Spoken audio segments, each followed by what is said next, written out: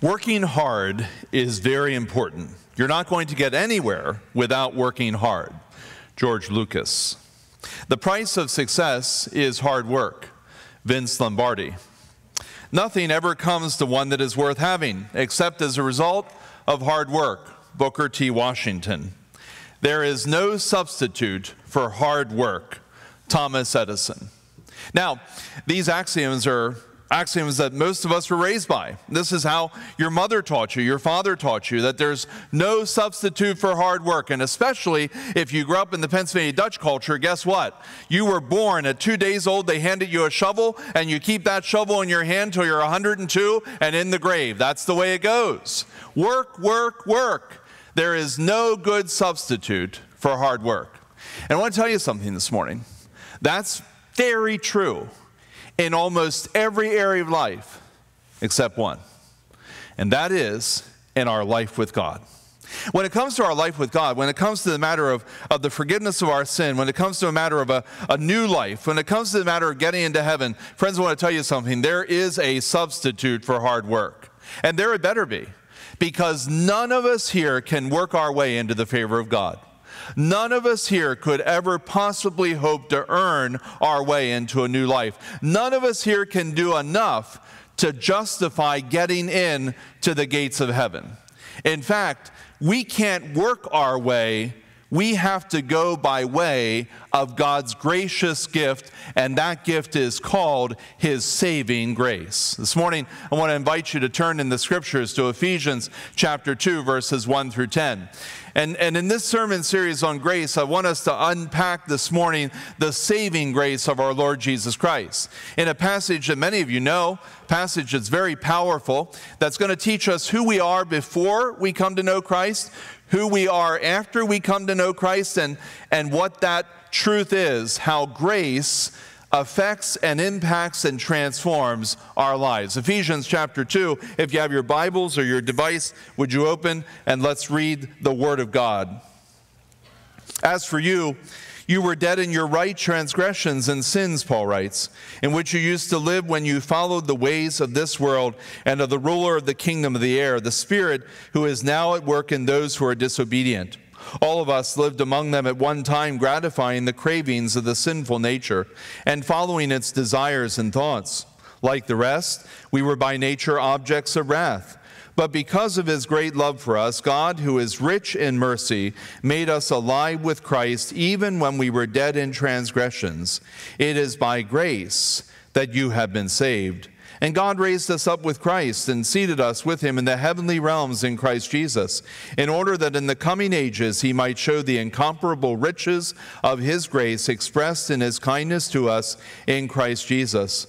For it is by grace that you have been saved through faith, and this not from yourselves. It is the gift of God, not by works, so that no one can boast. For we are God's workmanship, created in Christ Jesus to do good works, which God prepared in advance for us to do. In order for us to even begin to understand the saving grace of Jesus Christ, we need to begin to understand who we are apart from Jesus Christ. And apart from a relationship with Jesus Christ, every one of us, according to verses 2 and 3, are dead in sin. Let me tell you, in the next couple minutes, you're going to hear phrases that really are almost discouraging at times. You hear them, you say, wow, is that true? Is that really how we are? And the answer to that is absolutely, that is how we are. Listen, apart from Jesus Christ, we are dead in sin and we are disobedient to the ways of God. Now, we may be very much alive physically, we may be very much alive mentally, but apart from a relationship with Jesus Christ, every one of us are spiritually dead. Our spirits do not acknowledge, nor do they desire, nor do they follow the one true and living God of the universe. And as a result of that, we live in our disobedience to the ways of God. That's what the Word of God teaches in verse 2 of Ephesians chapter 2. Now, how does that work out? What does that look like in our lives? Well, in the same way that the Ephesians were disobedient to God, so we are disobedient to God. There really is no change in those 2,000 years from the time when this was written to this day here in Willow Street. We are disobedient to the ways of God, for example, according to the Scriptures, when we follow the ways of the world.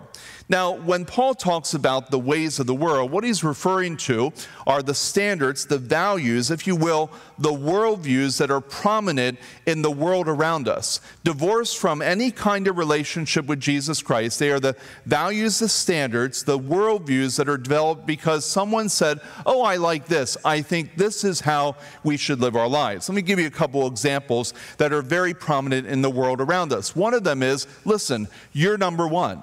And if you don't look out for number one, no one is going to look out for number one. And so that is a very prominent worldview today. And if you think about that worldview, just multiply that by millions of people, and suddenly you realize that you could potentially have millions of self-centered, very selfish people who are simply looking out for number one. They really don't care about you or you or you. All they care about is me. And you know what that leads to in our society? It leads to deep division. It leads to deep conflict. It leads to an unhealthy and ungodly experience of daily living. Because of that view, you're number one. Watch out for you, because if you don't, no one else is going to. Now, out of that flows another worldview, and that worldview is simply stated, if it feels good, do it. And sadly, in our world, a lot of people live their lives by that worldview. If it feels good, do it. I'll tell you something. Your emotions are never a good guide. They are never a good director for your life. Do you know that? You don't want to live by that kind of worldview where if it feels good, do it. Because listen, it might feel good in the moment, but it might be the worst thing that you could possibly do, and it could destroy your life and destroy your relationships and destroy the people around you.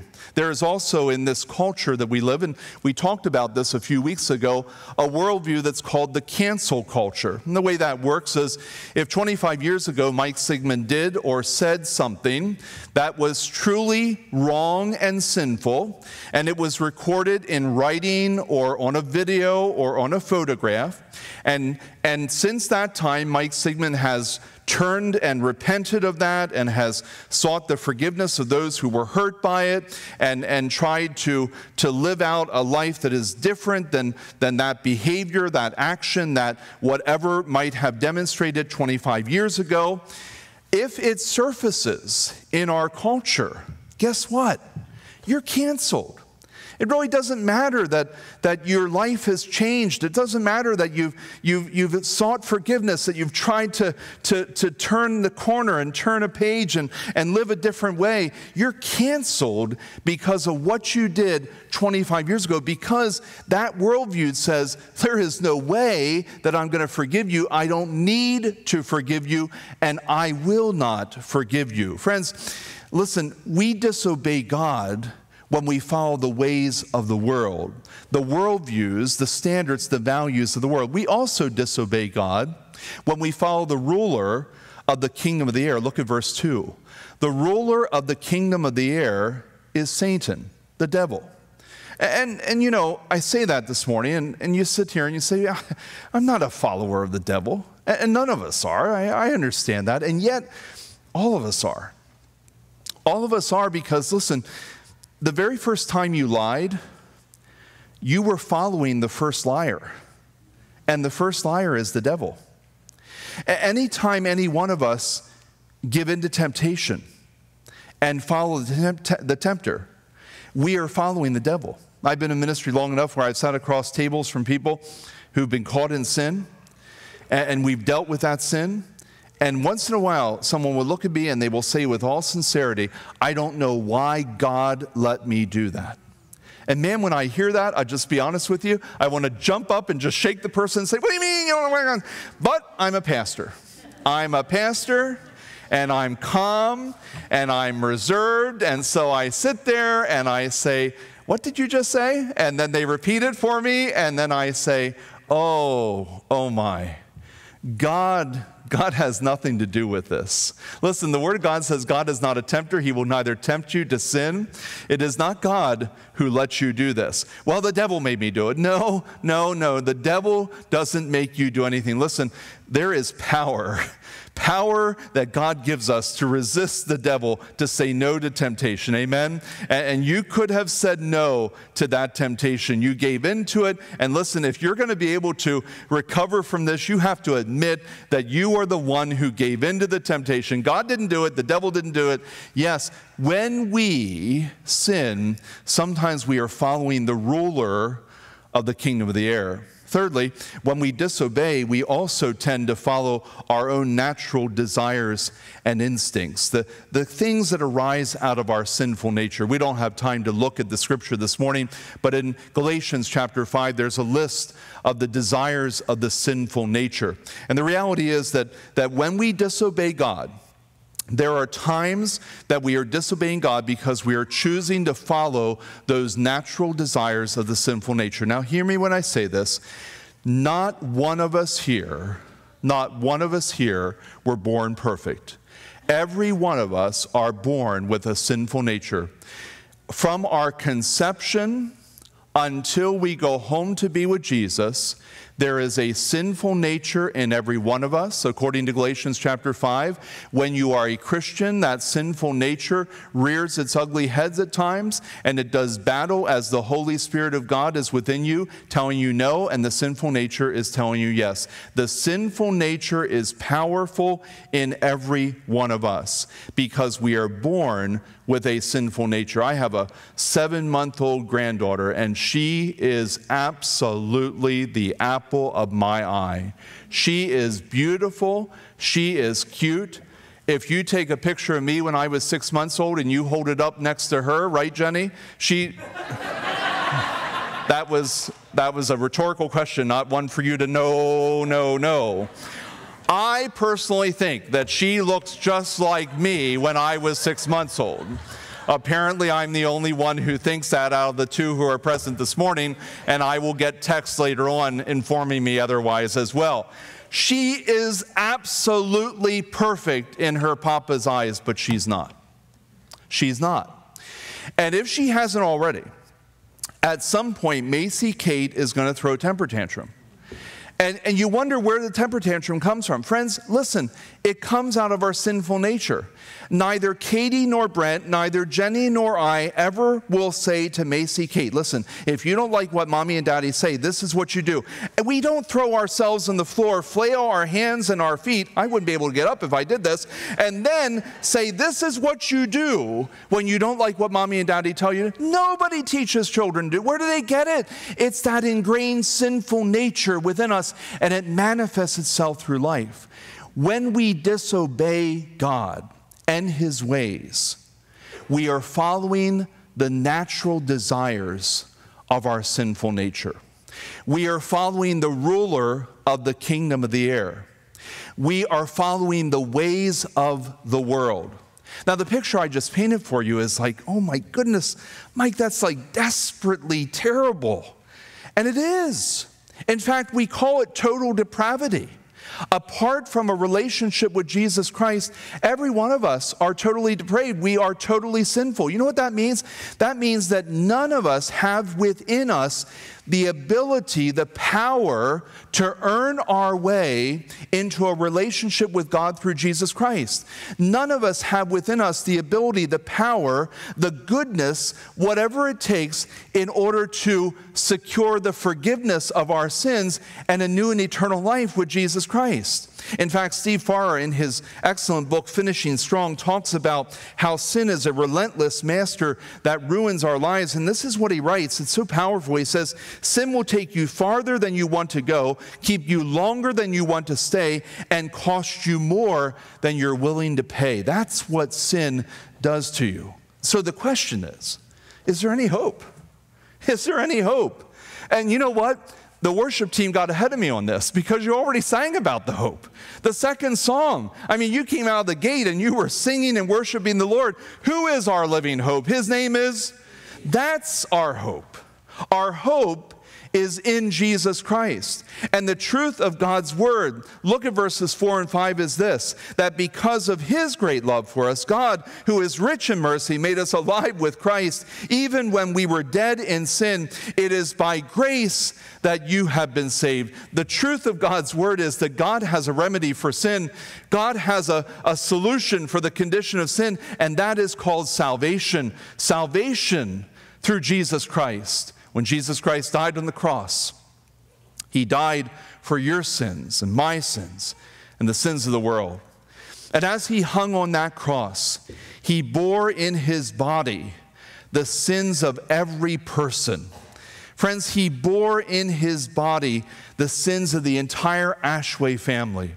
He bore in his body the sins of Bill and Jackie Stoner. He bore in his body Joanne's sin. He bore in his body the sins of the Wallace family. He bore in his body the sins of the Schneider family. He took all of our sin upon himself. And at that moment, as he hung on that cross, you remember, don't you, when he cried out, my God, why have you forsaken me?" At that moment, he was cut off from his holy Father in heaven because of the sins of the world. He bore your sins, and he bore my sins, and he went to his death, paying the penalty for our sins into a borrowed tomb. And on the third day, he rose again, the victor over sin and death and the evil one. Jesus Christ purchased the victory by his precious blood on the cross at Calvary and his powerful resurrection from the grave.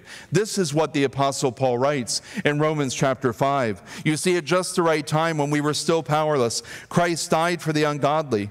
Very rarely will anyone die for a righteous person, though for a good person someone might possibly dare to die. But God demonstrates his own love for us in this, in that while we were still sinners, Christ died for us. While we were still sinners, he died for us. He didn't wait for us to clean ourselves up. He didn't wait for us to get our act together. He understood that there was no way that we would ever be saved if he did not take the first action and die in our place for our sins on the cross. And the good news of the gospel of Jesus Christ is that the gift of salvation is a gift by which not only are our sins forgiven, but our lives are transformed from the inside out.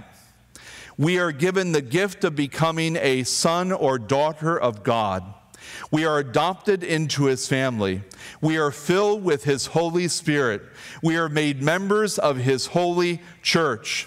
We then receive the witness of his Spirit so that we can know that we know that our sins are forgiven, and that someday when we die, we will go home to be with him in heaven. We don't have to wonder. We don't have to worry. We don't have to be quizzical. I wonder if that's going to happen. Actually, we can know with absolute certainty that we will go to be with Jesus in heaven. But why? Why did he do that?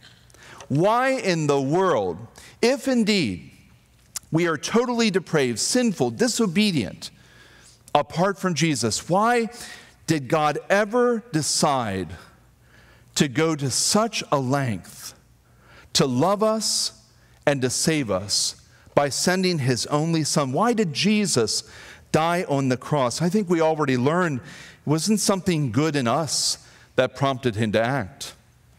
It was something good in him that prompted him to act. And that good thing is his good grace. It was the grace of God by which God acted on our behalf, sent his Son to die in our place, and offers to us the gift of salvation. It is by the grace of God that that gift becomes a reality in your life and my life. It isn't something we can earn. It isn't something we deserve. Grace is the undeserved, unmerited love and favor of God. Jenny and I are right now going through some photographs from Aunt Janet's home, old photographs from years gone by in our family. And my mother's family, the Giese family in York, I actually forgot about this until the other day, had this wonderful Christmas tradition. When I was growing up, on Christmas night, we would always drive over to York and spend the evening in my grandfather's home in the city of York. And my mother's brothers and sisters would come, and all the cousins would be there. And every year, one of us would be chosen by lot to receive the big gift. And the way the big gift worked was that they would bring out this big box, and I mean it was big. It was usually about that big, and it was wrapped. And we would get, whoever would be chosen would get that gift, and you'd open that gift, and you'd open the box, and inside there was a gift and another box. And then you'd open that second box, and inside that box was a gift and another box. And that's how it went, a gift and a box, a gift and a box. And this went on for about 12 layers, gifts and boxes. Fun gifts, silly gifts, expensive gifts, inexpensive gifts, all kinds of things until you got to the very bottom. When I saw that picture and I saw my aunt opening this and having a lot of fun with it, it reminded me that that's exactly the way God's grace is. His grace is just like that. Listen, when you get the big box of God's grace, when he offers it to you as a free gift, listen, you take that. Because when you start to open that gift of his grace, you're going to find that inside is the gift of love. And then there's going to be another box, and when you open that, you're going to find inside of that mercy, and then there's another box, and you're going to open that, and you're going to find kindness, and there's another box, and that's going to be faithfulness, and there's another box, and inside that's going to be goodness, and another box, and inside that there's going to be a note that says no condemnation, and inside that you're going to open another box, and it's going to say, I won't cast up your sin, I'll remember it no more, and there'll be another box, and you open that, and it will say help with everything in your life because I will never leave you and forsake you. And inside that, there will be another box and it will say hope for eternity. And that is the grace of God. It's amazing. It's the gift that keeps on giving. It's the gift that you don't ever want to reject because God is offering it to you. He is not asking for payment. He is giving it to you, not because you earned it, not because you deserve it, Jake, but because he loves you and he wants you to have it and he wants you to open it and he wants you to experience all he has for you. That is the grace of God. Amen? That's the grace of God. I want to tell you something. There isn't one single work you can do to earn it or receive it or achieve it. We are not saved by works. We are saved by grace. And look at the word of God in Ephesians 2, and not by works, lest anyone should boast. Can you imagine if the path to salvation was works? And if somehow we knew that it took 545 works to get saved, can you imagine how unbearable we would be with each other? Well, guess what I got to last night? I'm at 545 works. And Andy, you're only at 517. So Andy, you better hurry up and catch up with me. I mean, can you imagine that kind of behavior in the body of Christ? Because we would be boasting about how much we've done, how far we are, and you poor soul, how far you have to go. And God says, no way. Salvation is not by works, so that no one boasts. It is by the grace of God. What about works, Mike? Works are good. That's why they're called good works. They're good, and you want to do them. But listen, if you look at verse 10, you'll notice that good works have their place, and their place is as an expression or an evidence of our salvation. They are not intended as the way to earn our salvation. They are intended as the way to display to others that we're saved. What about religious acts? Let me tell you a story about my mother. My mother, as you know, was raised in York, and she was raised in a church that was a little different, well, a lot different, than my father's church over in Conestoga. So she was raised in a church where she was baptized as a baby, where at the age of 12, she entered into what was called a confirmation class, and she was in that confirmation class for 2 years. And she was confirmed at the age of 14. Now, if you want to verify that, I have that in a frame back in my office, and you can see it back there along with all the other stuff that I save. And there it is. She was confirmed, age of 14. When she was confirmed, she became a member of that church. When she became a member of that church, she received a little pamphlet that told her what a member should do. A member should attend regularly. A member should give a tithe. A member should also do works in the church, volunteer, serve in places in the church. When my mother married my father in 1955, and she crossed the great chasm called the Susquehanna River and settled in Lancaster County, we used to say she was rescued out of York into Lancaster. She began, hey. Oh, that's right, you're from, yeah, that makes sense. So, when she started going to my dad's church in Conestoga, she would hear people say things like, well, when I was saved, or when Jesus Christ came into my life and saved me.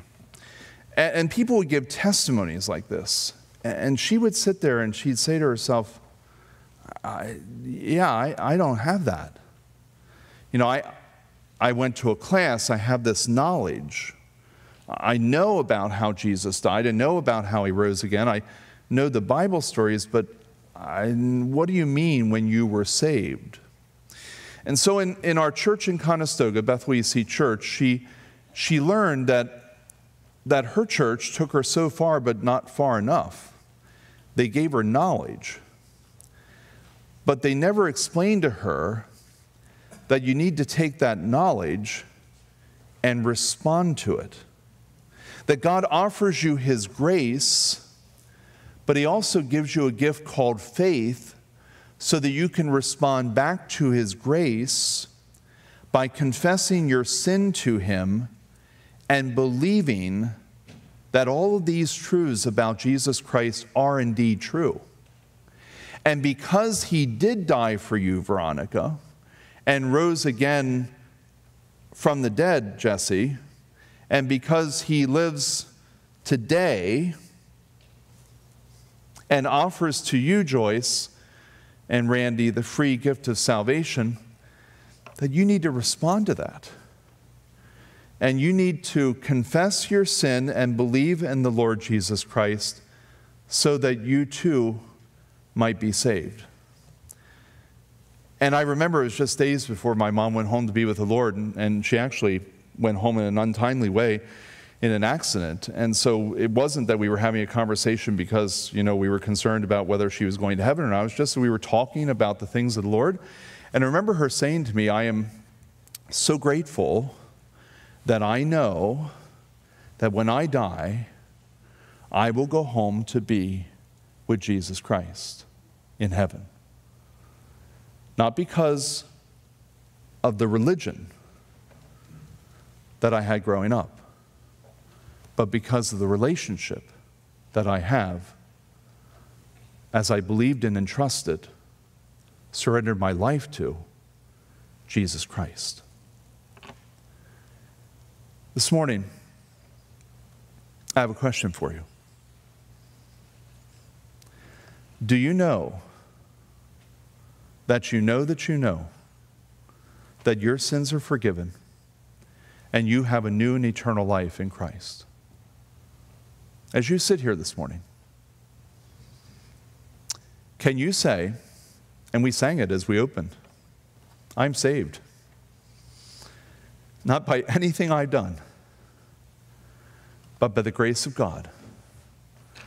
I have trusted in Jesus Christ as my Lord and Savior, and he has changed my life. Let's pray.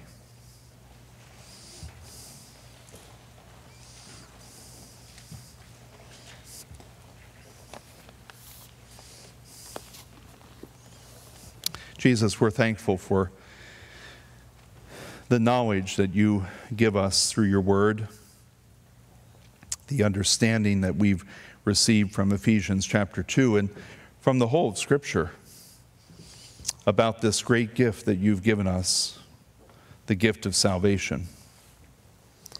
We're thankful, Jesus, that you died in our place for our sins on the cross, that you rose again, that you live today, that you offer to us the free gift of salvation, the forgiveness of our sin, and a new and eternal life.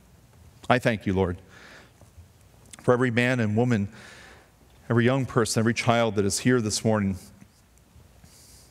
for whom their testimony is, didn't earn it, don't deserve it. I'm so grateful for the gift of salvation that Jesus has given me. I received it, and I know that I'm saved. I'm thankful for every man and woman who has that testimony in their heart, on their lips this morning. Lord, I want to pray right now for those who are online with us, those in Overflow, those who are here in the sanctuary who may not have that testimony, may not have that assurance of salvation, and whose heart you've opened this morning as they've come to realize it's not the works, it's not the religion. This is what's missing. I need to believe in and trust in the Lord Jesus Christ and receive the gift He is giving me by His grace, the gift of salvation. If you're here this morning and you are ready to make that step and to receive that gift, you're done working, you're done with the religion, you're ready to enter into a relationship with Jesus Christ, either you're here online, you're here in the building, you're ready to confess your sin and believe in the Lord Jesus Christ and surrender your life to Him, then I'm going to lead you in a prayer by which you can confess that to the Lord. And I invite you to pray this prayer in the sincerity of your heart. It's a prayer of salvation, a prayer to receive God's gift of grace and salvation. If that's your desire this morning and you're online, I just invite you to click that button that says raise a hand. And if you're here in the sanctuary and Overflow, if you would just lift up your hand so that I or a pastor might see, just to know as your response, I'm ready to pray and receive Christ, Mike. Just slip your hand up if that's your desire this morning. And I'm going to lead you then in a prayer that you can pray quietly in your heart to receive Christ. Are there any who with an upraised hand would just indicate their desire to trust Jesus Christ as Savior and Lord? Then I invite you to pray this prayer. Lord, I thank you for your great love for me and for the gift of your grace and salvation. I thank you, Jesus, that you died in my place for my sins and that you are alive today. I confess my sin to you, and I turn away from my sin and turn to you. I confess, Jesus, that you are Lord, and I believe in my heart that God raised you from the dead. I receive from you, Jesus, today the gift of salvation, grace. I thank you for that gift. I surrender myself to you. I want to be your follower. I want to live my life for you. Thank you that you would love me and give this gift to me. In your name I pray. Lord, I praise you, thank you. Glorify your name for the gift of salvation, for those who have prayed today to receive this gift, and today are beginning their walk with you, their life with you. I also pray for every one of us who have long been Christians, that our hearts be so filled with gratitude today as we are reminded that there isn't a thing we could have done, but it's all by your grace that our lives have been changed and transformed, that we're living daily, walking faithfully with you. It's amazing. God, you could have done anything you wanted with us. And anything you would have done with us would have been right because you're perfect. But what you chose was grace. Thank you for your grace. In Jesus' name we pray. And we rise to sing our praise for his grace. Let's stand together.